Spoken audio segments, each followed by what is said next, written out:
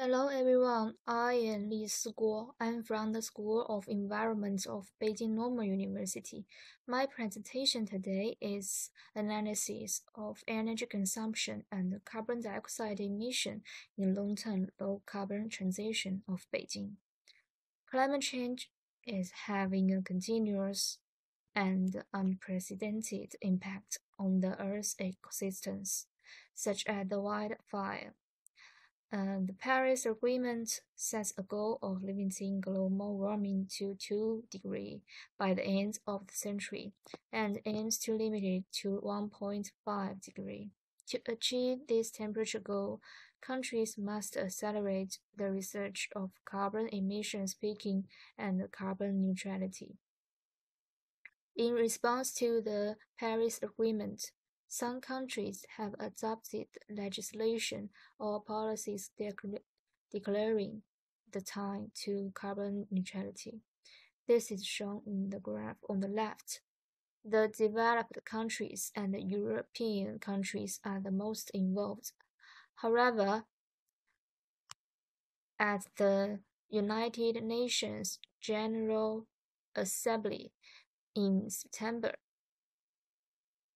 President Xi said China will increase its national independent contribution, strive to reach the peak of carbon dioxide emissions by 2030, and achieve carbon neutrality by 2060. This declaration will be a key catalyst for global climate actions. Cities are the major energy consumer and the greenhouse gas emitter. Rapidly urbanizing cities consume more than 67% of global primary energy. China's cities currently account for 72% of the country's carbon dioxide emissions results from the energy consumption. Therefore, the energy transition and the low-carbon development of cities is critical to reducing national carbon emissions. Most cities in China are making their carbon emission peaking plan to coordinate with China's 2013 carbon emission peak target. At the capital, Beijing has been leading and demonstrating low-carbon development. In 2015, it proposed to have carbon dioxide emissions peak in 2020, 10 years ahead of schedule. The picture on the right points out that Beijing's carbon emissions have entered a period of fluctuations after 2013 through Beijing's carbon emissions peaking research report from the Climate Change Department. This study combined the actual survey data in Beijing to construct a LEAP Beijing long-term energy alternatives planning system to predict the energy consumption and carbon emission of different scenarios. The energy demand sectors are divided into agriculture, manufacturing, construction, and transportation and building, and set 3 scenarios: the business as usual scenario, low carbon scenario, and the enhanced low carbon scenario.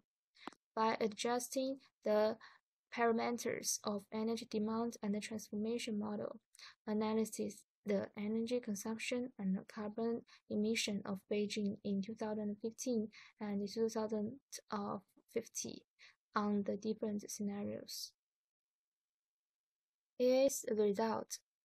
The Fig 1 is energy consumption of all scenarios in Beijing, and the energy consumption in BAU scenario has the highest growth rate with annual rate of 1.28%. Under the LC scenario, energy consumption peaks in 2040 with 91.12 MTC, and the total energy consumption in 2050 is 89.82 MTC. In the ELC scenario, Beijing's energy consumption peaks in 2040 with 89.22 MTC and has a 70% reduction in energy consumption per unit of GDP. And the energy consumption is reduced by 20.2% in 2050 compared to the LC scenario. For the energy consumption structure, the Fig 2 shows the energy consumption structure from 2050 to 2050 of ELC scenario. Under the ELC scenario, by 2050, the proportion of new renewable energy used in energy consumption is 73%. Non-fossil electricity generation accounts for 85% of local electricity generation, and the green electricity accounts for 88% of total electricity consumption. Electricity's share of final energy consumption increased from 39% to 68%. Electrification of heating and a large-scale increase in the use of electrical vehicles are the main measures for increasing terminal electricity consumption.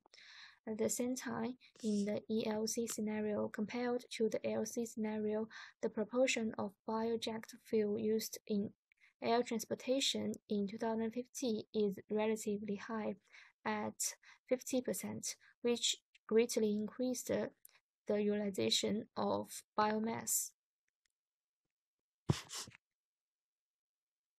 Fig 3 is carbon emission of all scenarios in Beijing.